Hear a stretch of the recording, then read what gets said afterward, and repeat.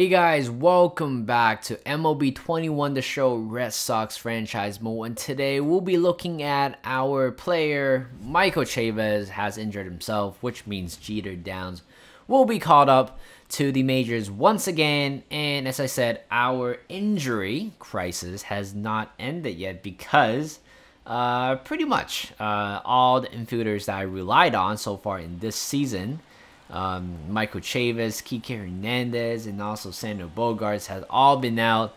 And right now, all the middle infielders that I'm going to use are pretty much prospects from Triple A's. And right now we have, who else we have right now? Chad Dalagua, Jonathan Aluz, and right now Jeter Downs. And of course earlier, just now I was about to say MLB 22 The Show, but you know what? I think MLB 22 show is coming in 10 days, and I'm still like 40 games behind. So I gotta wrap this thing as soon as possible because I have all the footages right now, but I just need time to record and edit them. But today we have Nathan Eovaldi on the mound today against the Baltimore Orioles. Of course, we're trying to sweep the Baltimore Orioles. Currently, they are, again, as I said, I don't want to use this word, but they are literally the worst team in AL East. Currently at dead last.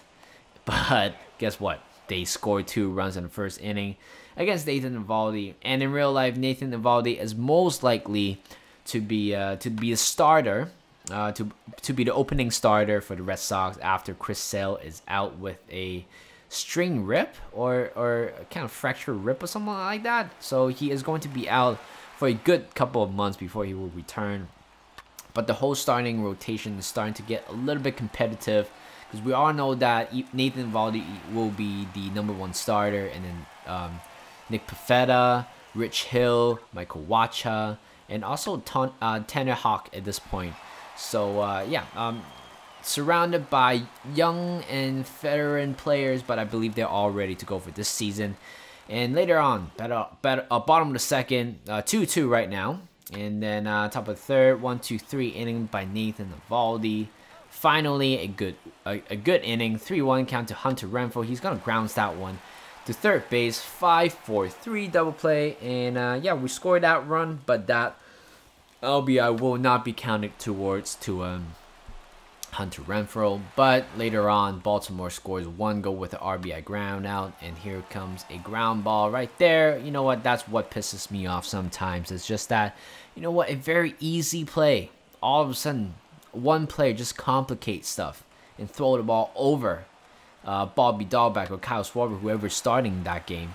But yeah, I was fuming, but not quite, because just like that, we scored a tying run, and that would be the end for the starter for Baltimore Orioles. Isaac Matson will be coming on to make his 35th appearance.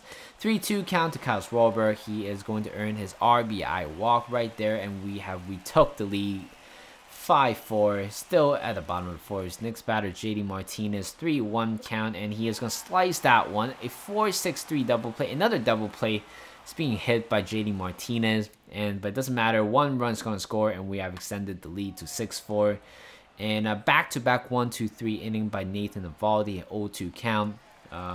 Getting the batter fly out to center. Danny Santana's right there, and Christian Vasquez added 2 more runs into the tally, 8-4 with an RBI single. 2 runs are going to score from second and third. Garrett Richards will be coming on the mound with a 4-run lead currently at in this ball game. 2-2 count to Sisto, and he's going to grounds that one, lines that one to center field, and the runner from second is going to score. But that's a very poor base running. This guy's speed is 6, and it decided to steal second right there. Why not just stay on base and keep the rally going? But it wouldn't matter because Travis Lackins Jr. has come on, striking out Hunter Renfroe and getting Christian Vasquez to fly out to center field, and no runs are scored in this inning. Moving on to the top of the 7th, we have Ryan Brazier coming on for the mound. Right now, 3-1. He is trying to get the hold, I think. Well, is it called hold or something else? But striking out the batter. Moving on to the bottom of the 7th, Sean Armstrong will be coming on for his 61st game, and JD Martinez hits that one to left field, and it is going to be a fly out. I thought it was going to hit the monster, but it turns out it is going to be a very easy fly out in the end. Adam Ottavino will be coming on to make his 55th appearance. Michael Franco goes down on strike with a slider outside of zone, and 0-1 count to Pefalaikas grounds that one to Ottavino. Thank God this time he is not going to throw it over Kyle Schwarber. Cesar Valdez will be coming on, bottom of the 8th, 2-2 count to Rafael Devers, strikes out with the changeup. Wow, you will never see that from Devers. He literally swung that quite early. 3-2 count to Hunter Renfroe, goes down on strike again.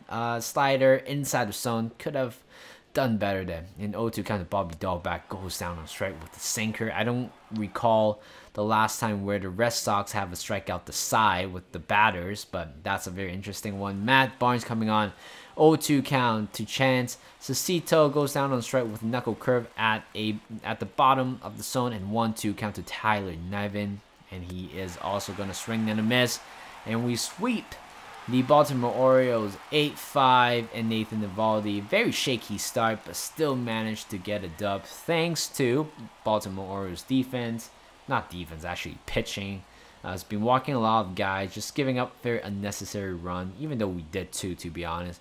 But 8-5, Matt Barnes earning his save. We got 13 hits with 8 runs. I think that's pretty good. Play of the game, it's Matt Barnes.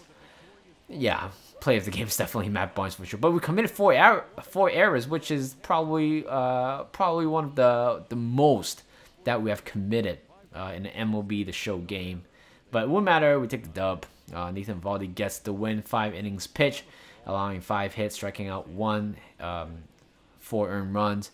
And Jorge Lopez will be taking the L in 44th save for Matt Barnes. So thank you guys for watching, and I'll see you guys in the next series.